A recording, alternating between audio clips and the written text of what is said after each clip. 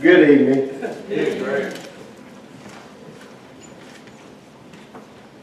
Hey. Oh, my. You know, I was thinking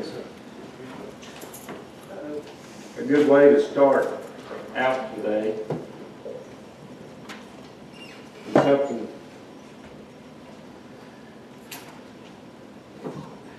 something that we use every day. Some of us do.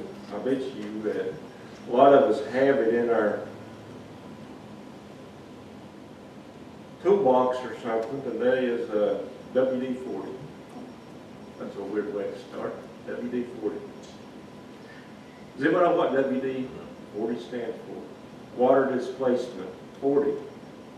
The 40 is what I was looking at. It was developed in the military, and the 40 means that stands for it took them 40 tries. True story. It took them 40 tries to get it right. So that's what the 40 is. Water displacement 40.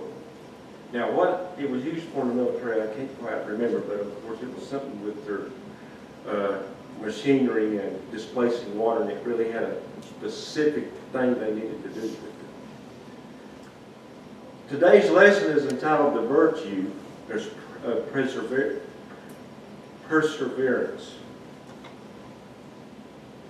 Perseverance is to continue on.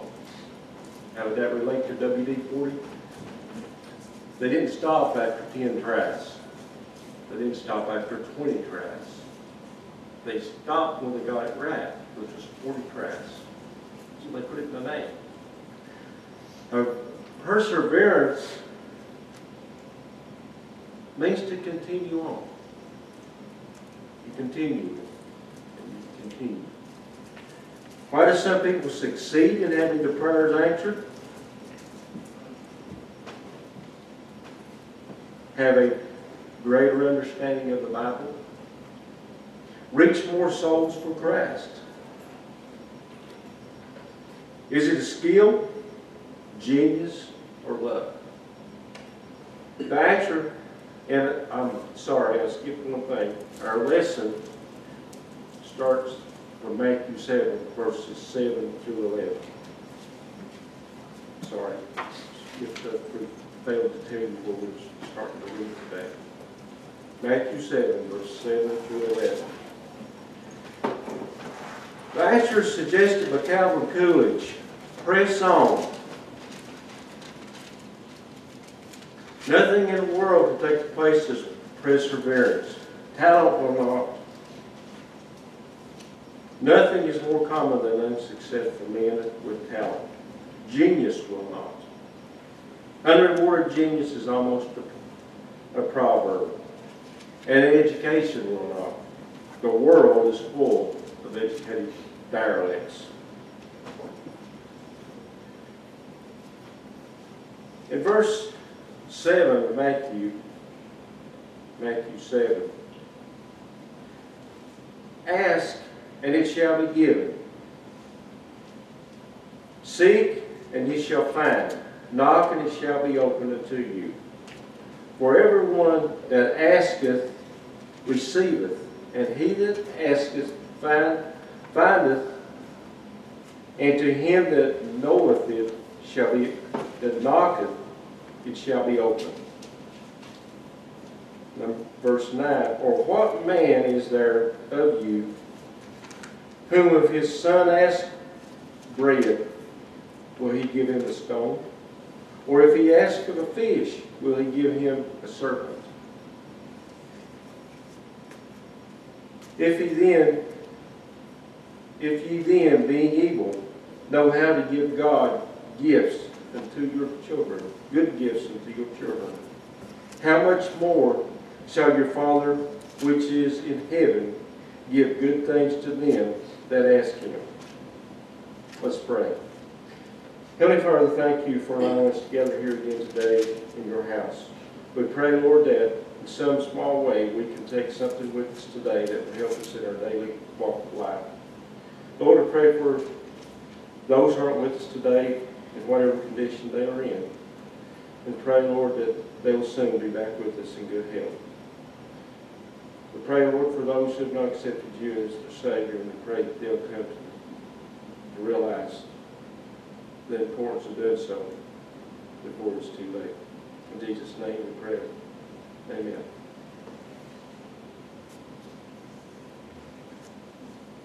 Perseverance.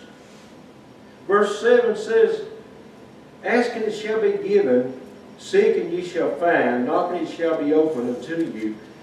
This verse stresses the emphasis of action. It doesn't say sit around and every good things will come to you. An action is asking, knocking, seeking. This verse indicates that we have to be proactive in seeking knowledge and the gifts given by God.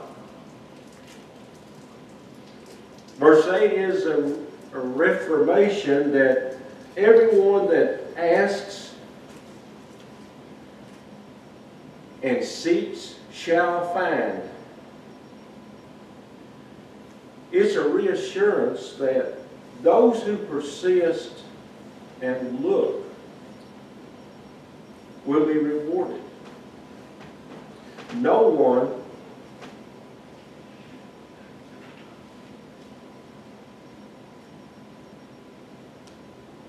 succeeds, say, to their fullest potential by sitting around and waiting on it. And that holds true to our relationship with God.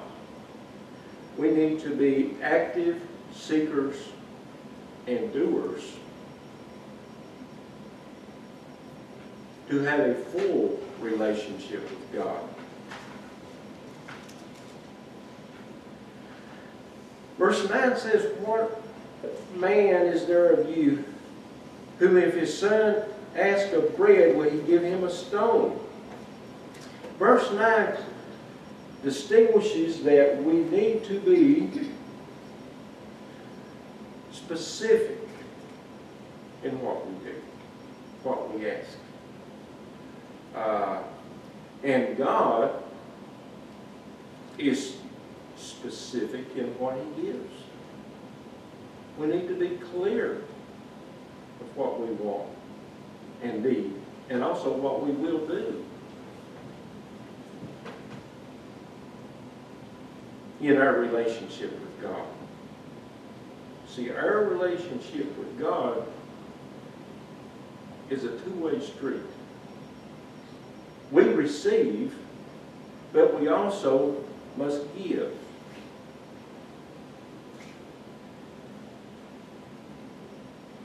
So verse 9 clarifies or states that if we are having an open relationship with God and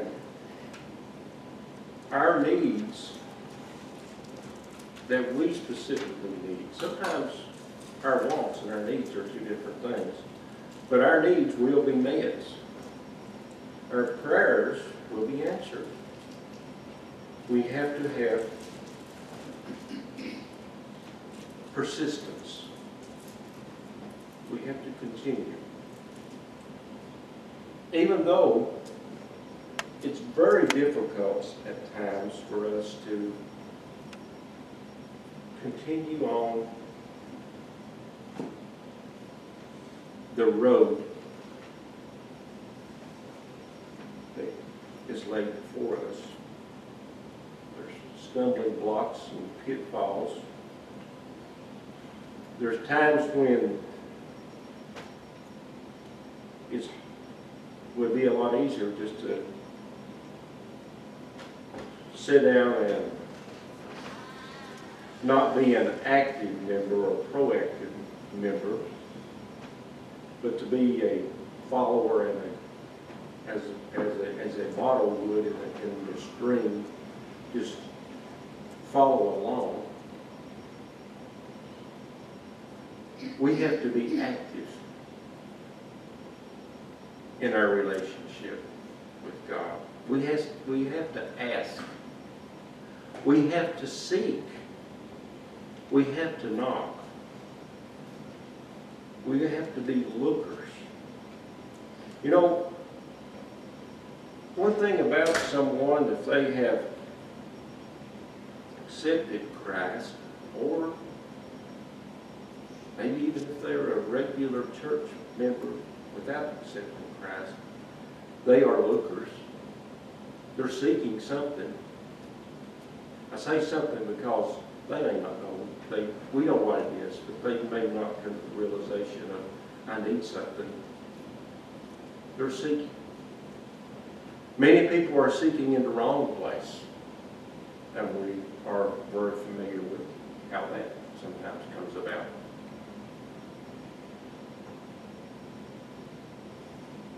If you then, being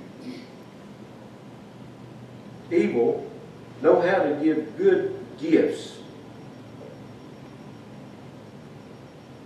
unto your children, how much more shall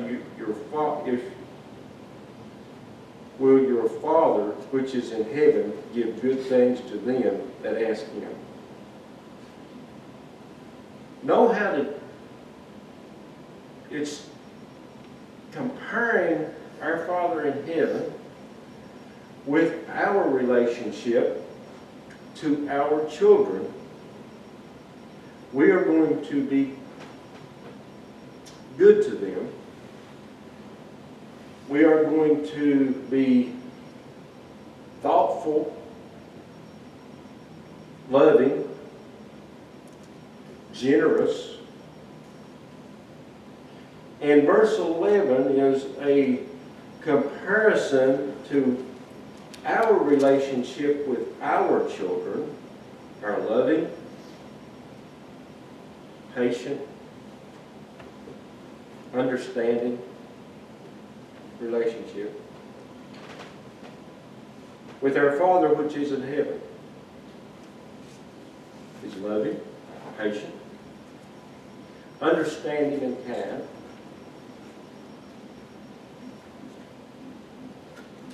And we know that if our children need something, we will do whatever it takes to help them get that. Now, let me qualify that and say need something. Our wants and needs sometimes are two different things. But if they need it, we will see to it that they get it. Or at least know that you have done the best you can do to help them to receive that.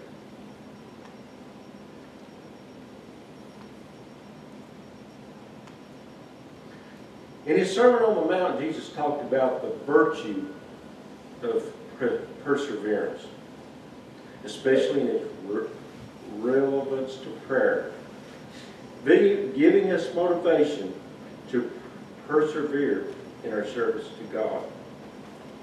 We must carry on. We must persevere. In rough times and in good times. The principles of perseverance. It is the present tense which most often stresses continuous action. Literally then, Jesus is saying, keep on asking, and it will be given to you. Keep on seeking, and you will find. Now, by this, it indicates that this is not a one-time deal. Which, by that I mean, you're going to seek, you're going to ask, and then that's going to be the end of that. I found it, I seeked it, I found it. Let's go on and do something else. No, Jesus is saying literally to keep it up. Keep on seeking and keep on asking. It's a lifelong journey. It's not a one-time deal. Yes? Baptism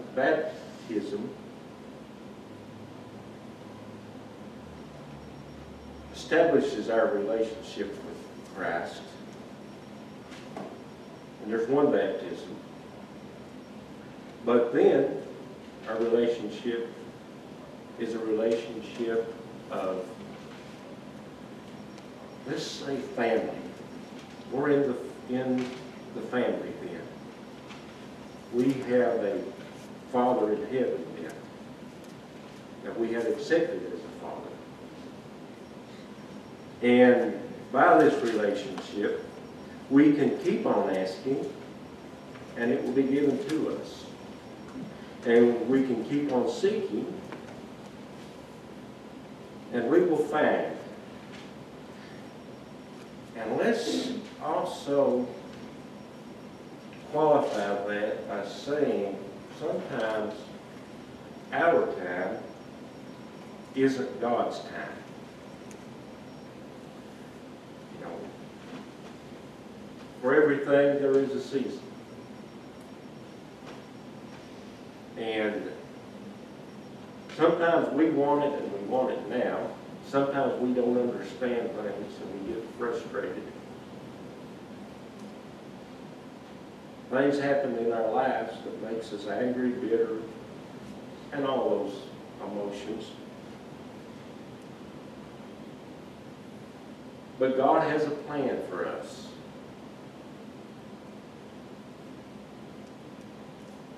And we have to continue our relationship with Christ by continuing to seek, continue to find, and things will be revealed to us. Keep on knocking, and it will be open to you. Persistence in our lives will make changes.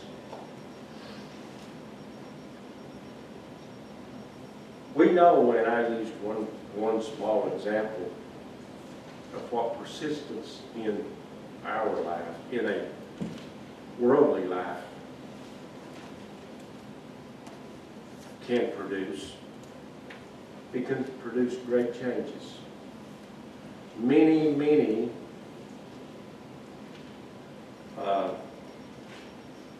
things have been discovered, developed to help mankind.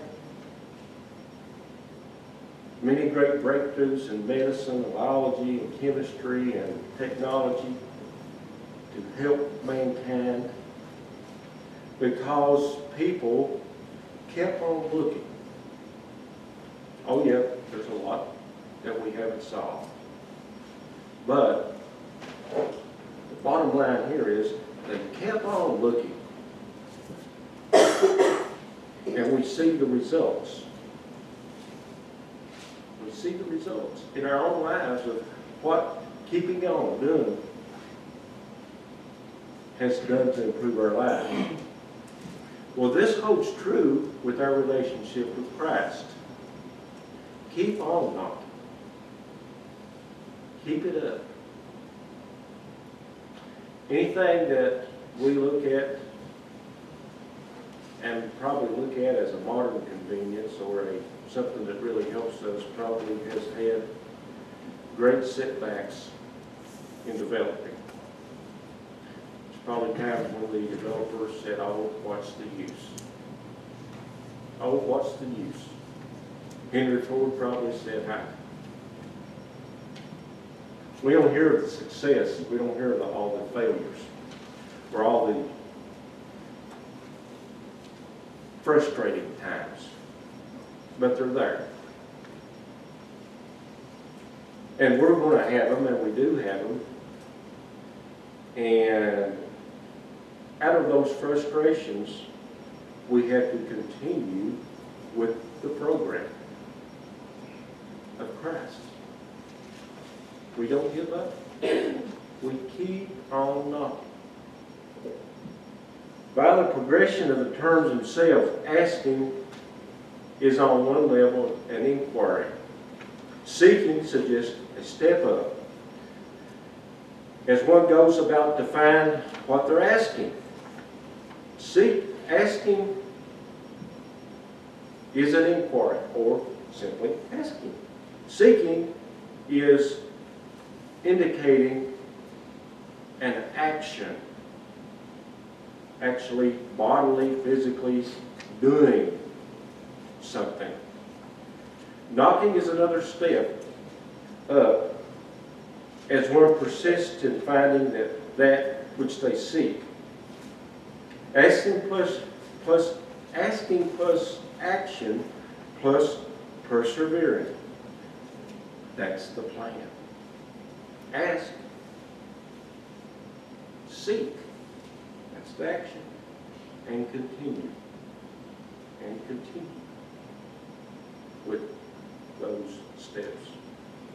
Perseverance is particularly relevant to the matter of prayer, as implied in Matthew 7, verse 11.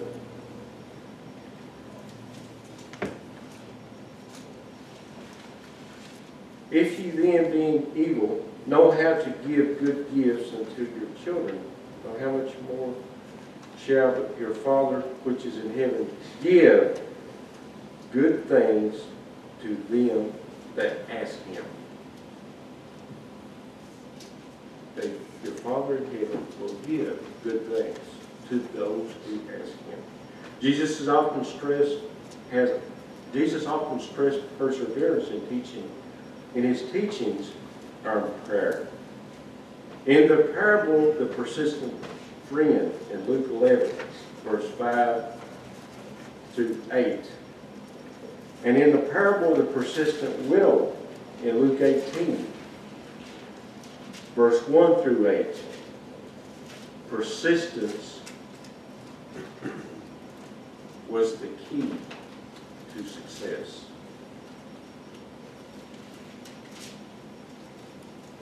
To the matter of Bible study, many people give up too soon in the Bible studies.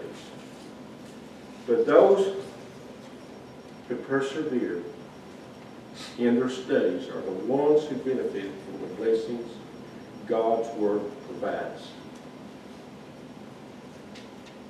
Quitters never win, and winners never quit. That is a good statement on perseverance. Perseverance. Can I say that word? Perseverance. Continuing. And as we continue with our working on our relationship with God, we will become more confident. We will see that it's working. We will see that prayers are answered. We will also come to realize that God is in control. God is in control. Psalm 1, verses 1 through 3. Blessed is the man that walketh not in the counsel of the ungodly, nor standeth in the way of sinners, nor sitteth in the seat of the scornful. But his delight is in the law of the Lord, and in his law doeth he meditate day and night. And he shall be like a tree planted by the rivers of water, that bringeth forth his fruit in his season. His life also shall not wither, and whatsoever he doeth shall prosper.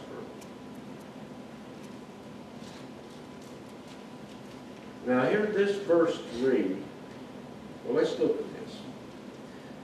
Start with verse 1. The man that's being described here is someone who walks with God.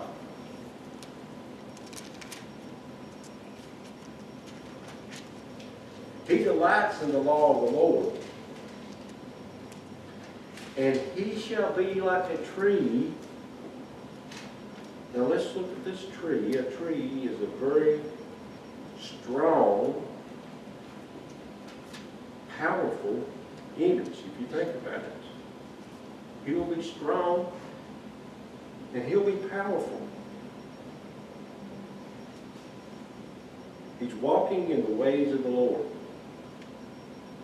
He's planted by the rivers of water that bringeth forth his fruit in his season. Okay? If this man is planted, this man, this tree, man needs to be planting himself in the righteous waters that flows forth from our Savior. In these, we will have strong roots. We will be grounded in righteousness. And our fruits will be beneficial. And they will come to maturity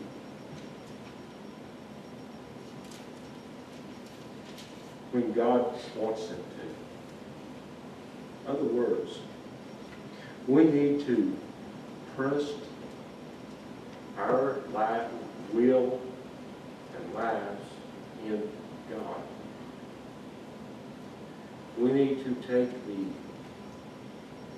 words and the scriptures as this tree takes the water from the stream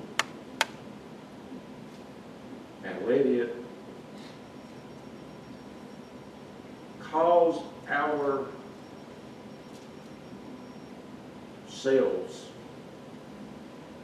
to grow in Christ's blood and Christ's word. And if we do so, our fruit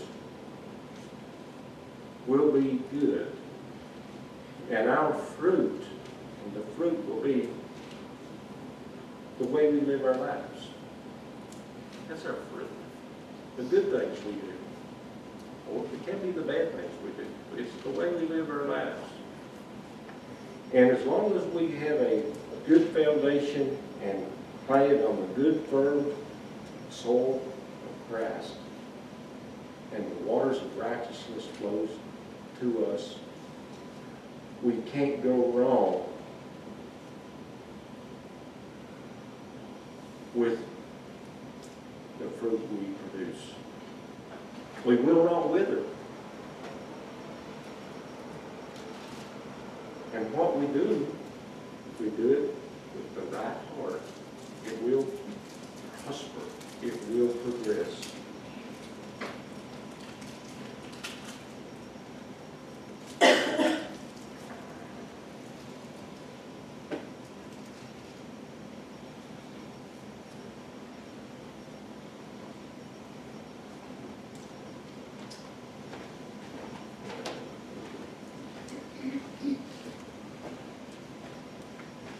Oh, how love I thy law.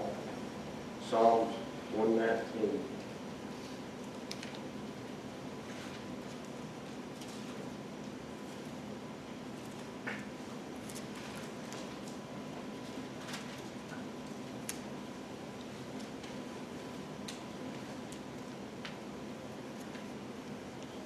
Those this isn't in Psalms, I'm going to qualify this by saying, those who persevere in their studies are the ones who benefit from God, from the blessings God's Word provides.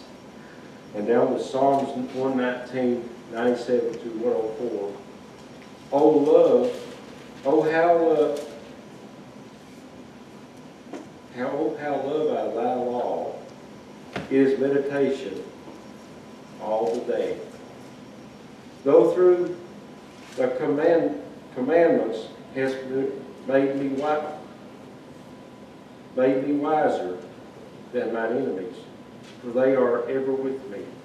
I have more understanding than all my teachers, for thy testimonies are my meditation.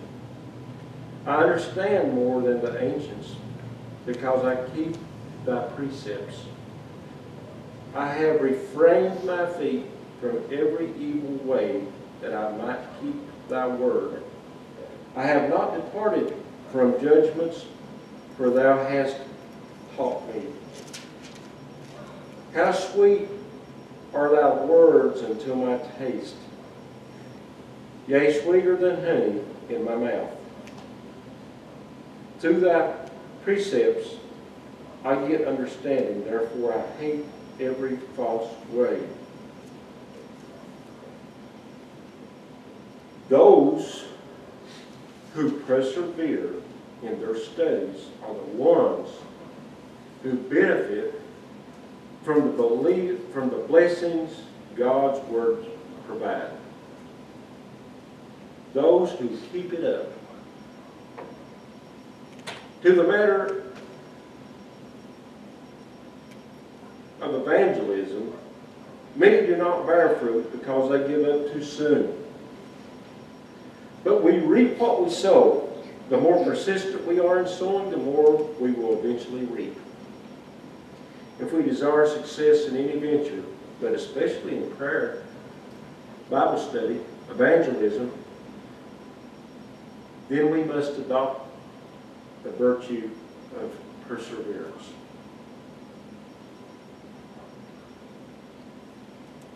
Perseverance. We must continue despite evil forces that surround us. We must continue despite criticisms and harassment. I'm talking on a world scale now, or just a national scale, just about, not world scale. And all those odds, we must be persistent. We must persevere. Matthew 6.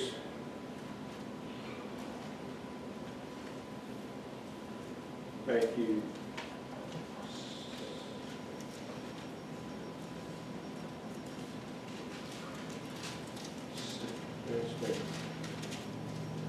6, 31 to 32.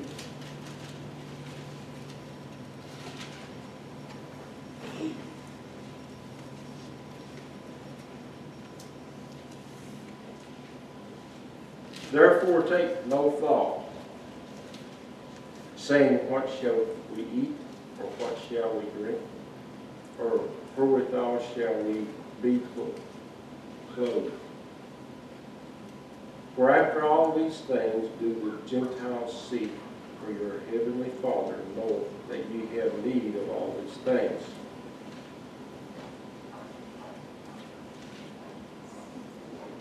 In these verses, if we are seeking our Heavenly Father, these things are known to Him. Let's see. Our God knows what we need before we know what we need. And once again, we need to realize that God's time is not our time sometimes. We want it on our time. But God's time sometimes does not correspond with the way we want it. God delights to give things to his children. To illustrate, Jesus gives a simple argument from the lesser to the greater. That is, men give good gifts to their children who ask. How much more also will our Father in heaven give to us? Jesus stressed this fatherly attribute of God in his sermon in regards to our physical necessities, as in Matthew 6, verse 31 and 32. Our physical necessities will be met. Our Heavenly Father knows what we need. And our Heavenly Father also knows what we don't need. And sometimes those two things don't jive. We need things that we think we need things that we really don't. We want things that we really don't need. And sometimes things don't work out the way we would like them to work out. Those are times when we need to let go and let God. Turn it over to God. And now in regards to things that are good for us, Matthew 7:11, if you then, being evil, know how to give good gifts unto your children, how much more shall your Father which is in heaven give good things to them that ask him? We are God's children. We will receive good things. This is especially true in regards to prayer, as Jesus promised to his disciples. John 15, verse 7, if ye abide in me, and my words abide in you, ye shall ask what ye will, and it shall be done unto you. Conditioned upon our abiding in him. Conditioned upon his words abiding in us. This is a promise to his disciples, but it has two conditions.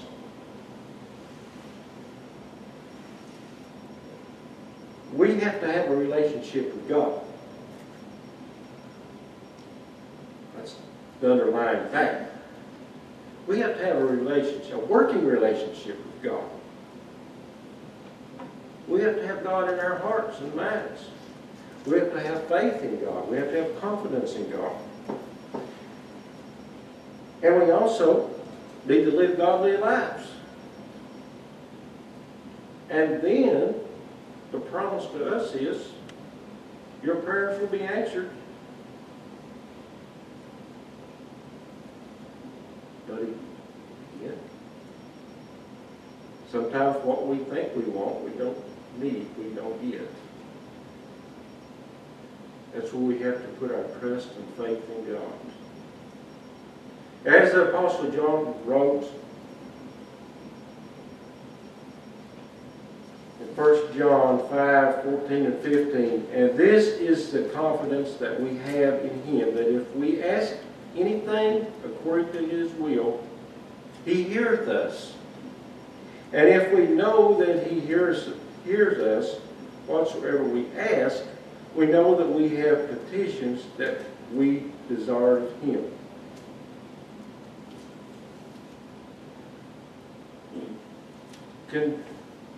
Conditioned upon our asking according to his will, which assumes we know his will for us. His word is abiding in us. Now this is stating that, to put it bluntly, sometimes we know the answer before we ask. Depending on what we're asking in our prayers, sometimes we know that we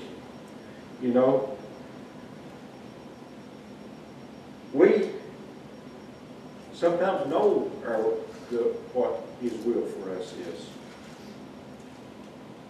Because his word is abiding in us. And as his word is abiding in us, we know how we should be living and how we should be thinking. And we sometimes know how we should know, always, how we should be praying. And as James wrote in James 4:3, ye ask and receive not, because, now this is important, ye ask and receive not because ye ask amiss.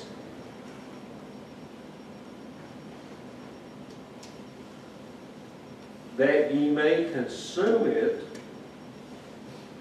upon our lusts. Other words, we sometimes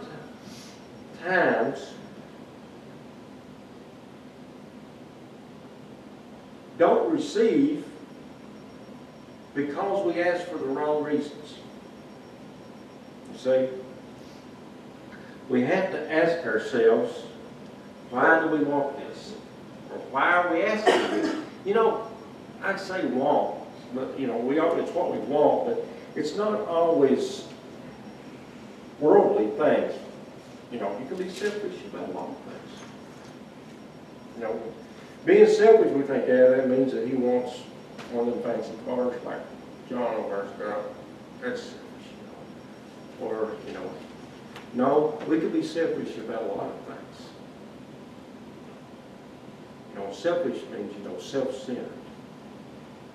Do you really want that, or do you really want this to go about because of the good of people, or the good of the church, or the good of your family, or the good of something, or is it because of the good of you? You know, I want it because it, like, you know, it's selfish reasons, selfish gain. But you may, but many do not enjoy God's favor simply because they do not ask. In conclusion, to persevere then is a noble virtue, especially in regards to prayer. We have a Father in heaven who is not untouched by the persistent pleas of his children, providing we do not ask amiss. Persistent prayers will not go unanswered. If we desire to receive, find, and have doors open to us, then let us keep on asking, keep on seeking, and keep on knocking. Not only in regards to prayer, but in all ventures worthy of Christians.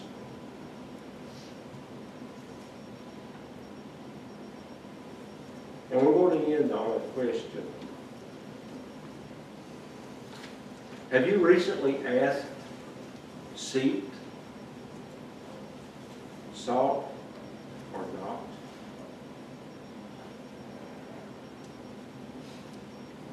And if you have,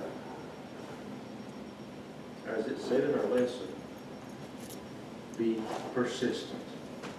Keep it up. Keep it up. You know, God has not given up on any of us. And there was a time when some people, well, let's say it this way. There are some people that are in a bad situation for whatever reason, either their own making or whatever. And no matter how bad the situation is, God's not given up. So we need to be persistent and don't give up. Don't quit. Stand strong. And the best thing we can do for that is to start off right. And that is to establish a relationship with God. The plan of salvation is clearly written as a direction for those who seek, who ask, who knock. We hear, we believe, confess Christ, and be baptized for the remission of sins.